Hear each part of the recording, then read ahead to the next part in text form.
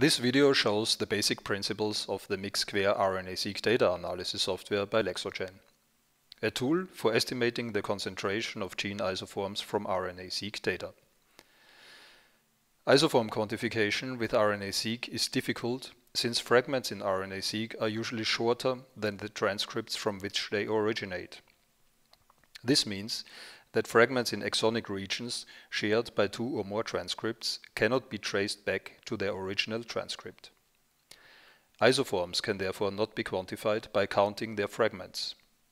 Instead, one needs to calculate the probability of a fragment originating from a transcript and take the sum over the probabilities of all fragments in the genomic locus.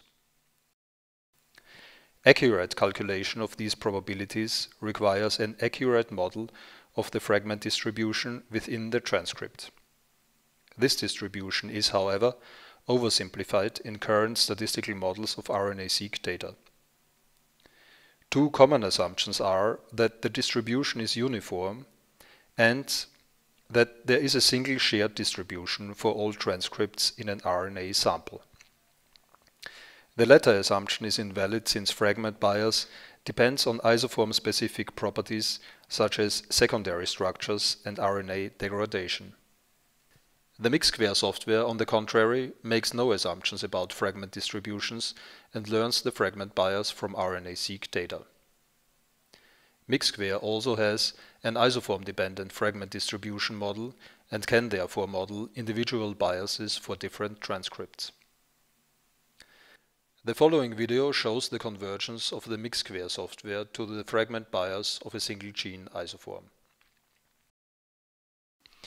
Mix² uses a mixture model to represent the transcript-specific bias in RNA-Seq data.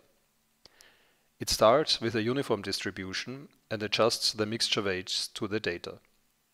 In this example, fragments are concentrated at the 5' end of the transcript. This bias can, for instance, be observed for degraded RNA, which has a shortened poly-A tail. After adjustment, the mixture model of Mix² is an accurate representation of the transcript-specific fragment bias. The next video shows the convergence of the Mix² software to the fragment bias of all isoforms in a gene.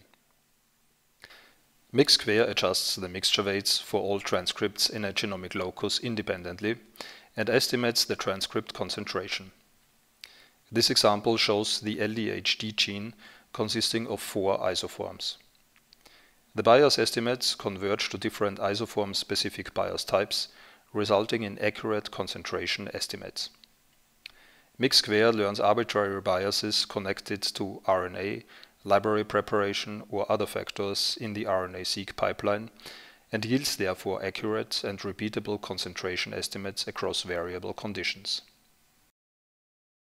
For further information, please contact us at www.lexogen.com or write to us at info@lexogen.com.